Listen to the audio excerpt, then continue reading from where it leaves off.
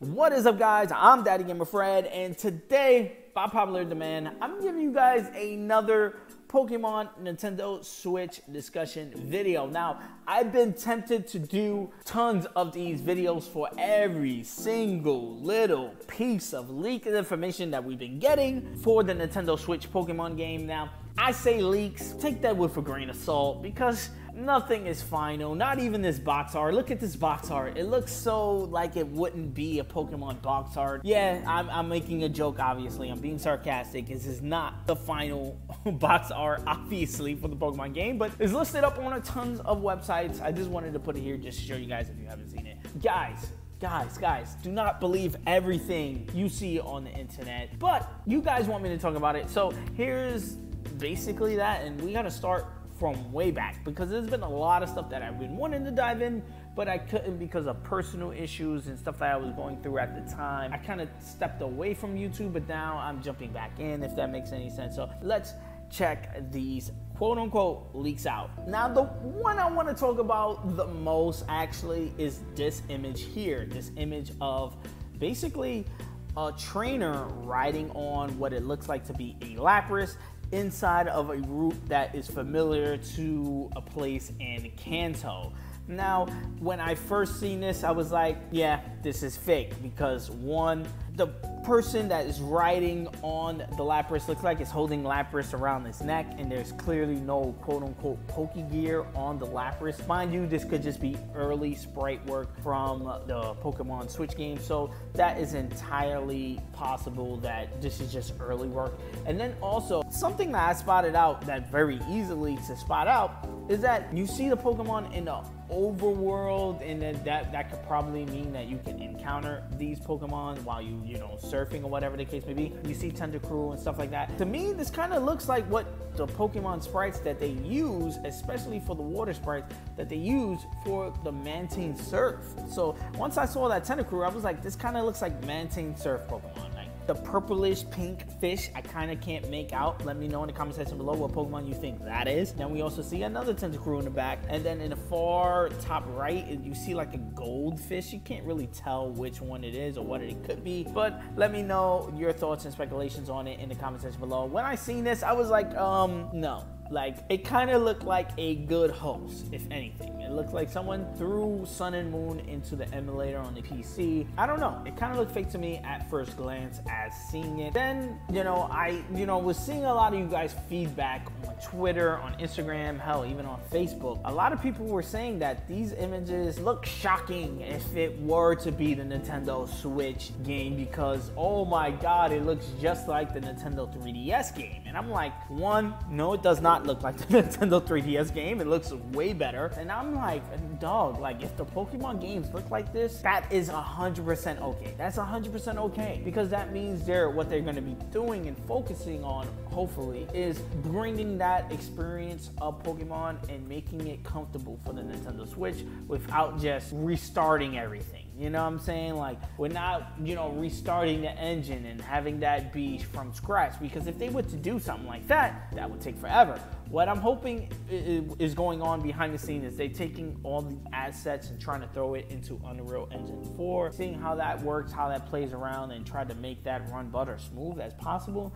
And from rumors and stuff like that, we kind of seen that was the case with, again, them hiring people to work on Unreal Engine 4 back in the day. Also, a lot of people were saying that this screenshot is extremely old, and it brought me to the other idea that back when, I believe last year anyway, I did a video on Pokemon Stars and the discussion that Easy Allies had on Pokemon Stars and the rumors that were going around at the time.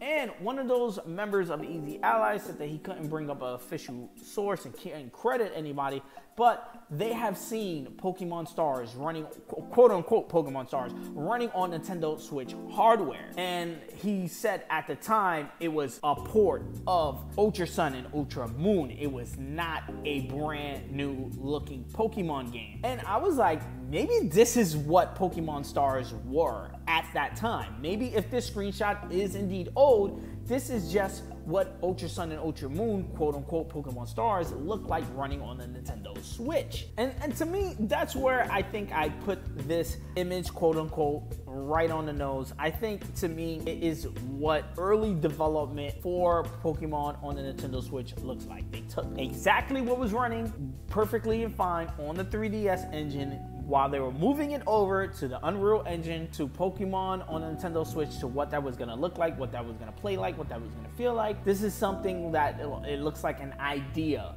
or you know, a starting point of what Pokemon on the Nintendo Switch is gonna look like. Them throwing ideas around, again, like Pokemon you've seen in an open world, you know, you riding on a Pokemon like Lapras or whatever the case may be, and what quote unquote Kanto would maybe look like in that engine. So that's my thoughts on it. I wouldn't take too much away from this image. I'm saying don't think that Pokemon is gonna take a leap within what, 2 years, 3 years of development time from what we got on the 3DS to what we're getting from Zelda Breath of the Wild and the Mario Odyssey stuff on the Nintendo Switch. Don't think that they're gonna make that leap as fast as that. Hell, Zelda took 5-6 years in the making, so who knows on how long we're gonna get to that point with the Pokemon franchise. Now moving along to another quote unquote leak, or whatever you want to call it, of a Spanish or whatever magazine. I didn't even bother to look it up, of it saying that basically the next Pokemon game is going to be an 8th generation Pokemon game coming out 2018. People are bringing this up to me like, dog, there's new Pokemon moves, it's confirmed for 2018. I'm like, no, this doesn't mean that it's confirmed for 2018. They have Metroid Prime on the same page as this image. I'm like, come on, like, you guys cannot. A magazine can write whatever they want, inside information or not inside information. From what to me this says is that this magazine will covering the idea of Pokemon coming to the Nintendo Switch on 2018. Again, the idea of Pokemon coming to the Nintendo Switch in 2018. I don't think this confirms anything. Is it going to be 8th generation? Duh.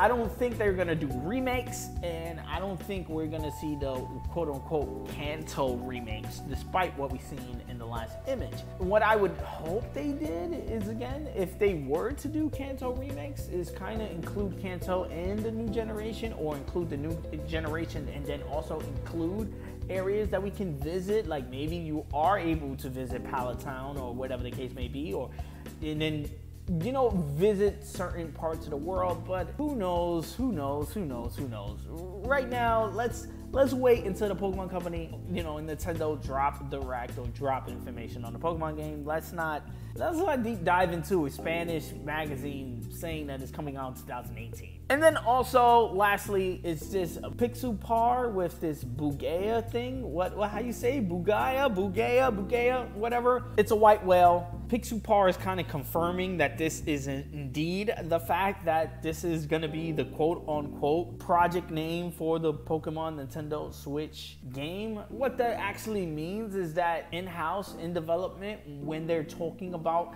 the Pokemon Switch games, they're bringing up Bugaya or whatever, this whale, and that just means that's what they're calling. That doesn't mean anything for us. That doesn't mean that's the game legendary is going to be a white whale. That doesn't mean anything. That just means that they're just what they're calling it in-house. Now, as you can see, like systems have code names, games have code names. There's tons of stuff that gets code names for release, for protection, so people won't go around saying, hey, that, you know, the Pokemon game is getting this if they happen to get the email or whatever the case may be. So code name is Bioga, whatever the whale name is. I wouldn't take too much away for it. Pixel Part is definitely someone you need to be following on Twitter if you want to stay up on the Pokemon quote-unquote leaks and information. He or she has been correct before in the past, so I'm not here to discredit them or anything. I would say take it with a grain of salt. And if I'm forgetting anything, let me know in the comment section below. That's pretty much it, guys, as far as Pokemon quote-unquote leaks and oh my god, this is happening, that's happening. Let me know your thoughts on everything. everything in the comment section below. Like always, guys, I'm Daddy Gamer Fred on Instagram and Twitter. You guys can bring the conversation there. I'm the American gamer in Switzerland right here on YouTube. And yes, I'm going to have a ton of these Pokemon Nintendo Switch discussion videos until we get Nintendo Switch news, Nintendo Switch Pokemon news. So the best way to catch all those videos is with a subscription. Also, ring the bell if you want to be notified on the next time I drop a video. Peace. I'm going to see you guys on the next discussion video. And guys, please, salt, take everything with a grain of salt.